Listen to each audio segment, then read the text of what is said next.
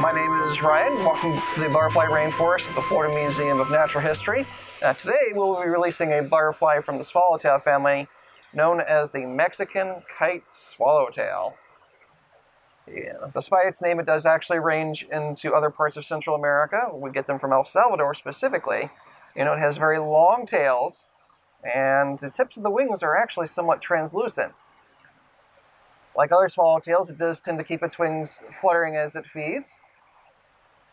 And if it looks familiar, it is closely related to other butterflies we have in the Butterfly Rainforest, such as the swordtails from Africa, and is even closely related to our native Zebra Swallowtail. They do emerge sporadically, so we don't have more than a handful flying at any given time. Like other swallowtails, one will come out here and one will come out there, so that usually only one or two will be flying inside the exhibit at any given moment, which is a shame because they're gorgeous little butterflies. But regardless, hopefully you'll get a chance to come in and see them yourself. I hope you've all enjoyed, and have a great rest of the day. Thank you.